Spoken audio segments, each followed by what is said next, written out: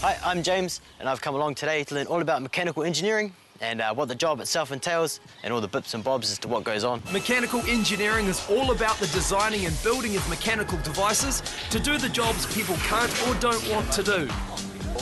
A mechanical engineering technician designs mechanical components to precise calculations to suit its intended purpose. Then, with computer-aided drawing or CAD, the manufacturing process of that part begins. Today, they'll be taking a CAD drawing and making a shaft and sprocket component for a box folding machine. We're going to design up a couple of parts, going to have a sprocket, some bearings and bits and pieces on it, and then we'll go and manufacture the parts this afternoon. Cool.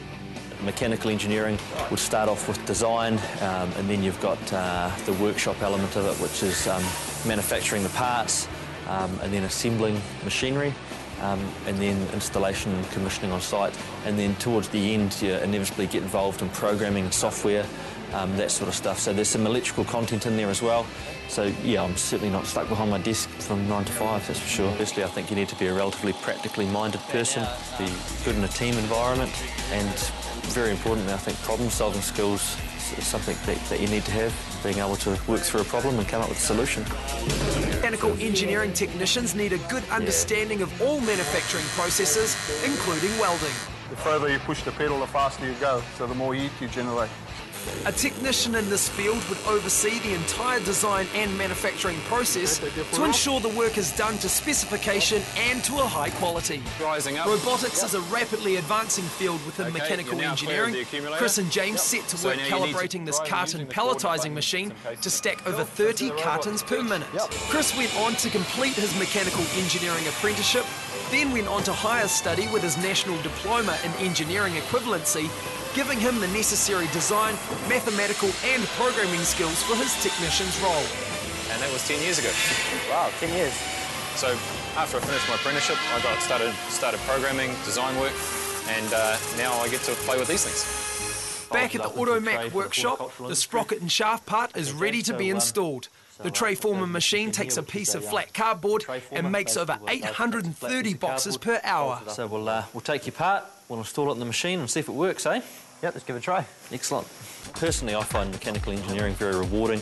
The main reason for that is we take an idea that we've been given by a customer or an idea that we've worked on with the customer. We take that idea and we go away and we design a solution.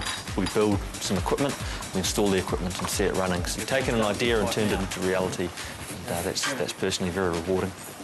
Press start and see if your part works. All right, let's go.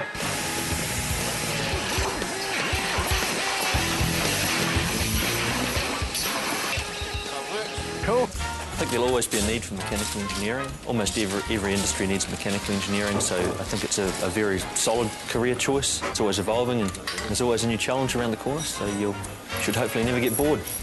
He's definitely got quite a practical aptitude, so that's really important.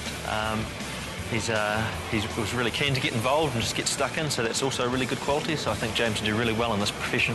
Mechanical engineering, yeah, it's exciting. There's definitely a lot that goes on. Lots of excitement, lots of skills you need to learn on the job, and it's a skill I can now take away with me and put to use somewhere. There is a real shortage of mechanical engineering technicians in New Zealand, and the chances of getting a job are good. Useful subjects to study at school include English, maths, physics, chemistry and graphics. To become a mechanical engineering technician, a national diploma in engineering level 6 is recommended. This takes 2 years of full-time study, or you can complete your diploma as a cadet.